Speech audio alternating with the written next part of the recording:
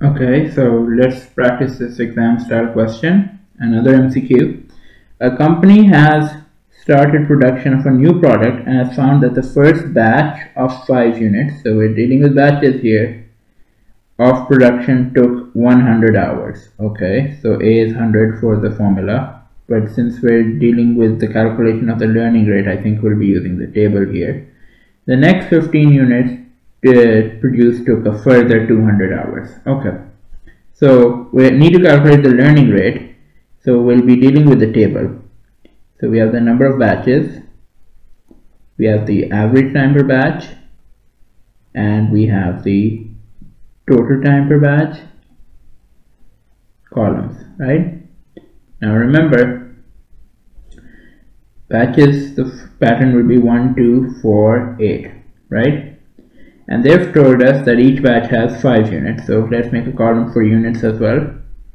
5, 5 into 2, 10, 5 into 4, 20, and 5 into 8, 40. So what do they want? They said the first batch of 5 units took 100 hours to make, right? So this is 100, and they're telling us that the next 15 units took a further 200 hours. So 5 plus 15 more units gives us 20. So to produce 20 units, the first 5 took 100 and the next 15 took a further 200. The total time taken for 20 units was 300, right? So this is what we have so far. So we'll make another column for total time and fill it out based on our base values for the table. So total time for the first unit is A, right?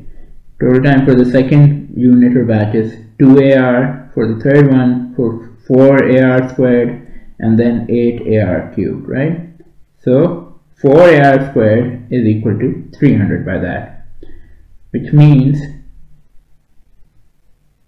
4 into 100, because A is 100, R squared is equal to 300, right?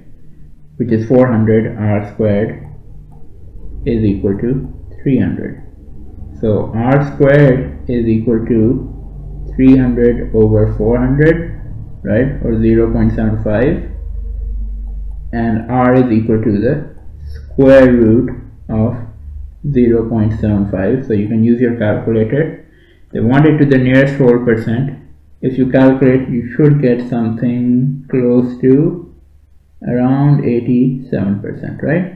So the answer here would be 87. So again, dealing with batches and units, make a column for units as well. Then see what time you can figure out and fill out that value, whether it's average time or total time. Fill out the base values in your base table that we covered earlier. Compare the corresponding value in the base table to the time given and use that to calculate R.